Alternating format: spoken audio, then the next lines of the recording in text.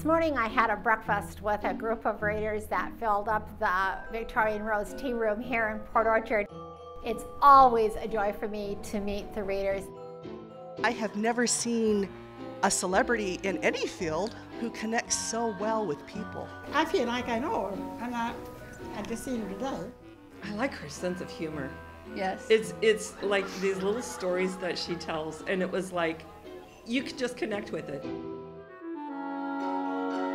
She is full of Christmas joy. I see that. She just has a spirit about her that is wonderful. I didn't realize till recently that some of the movies I had loved for Christmas were from her books. Yeah.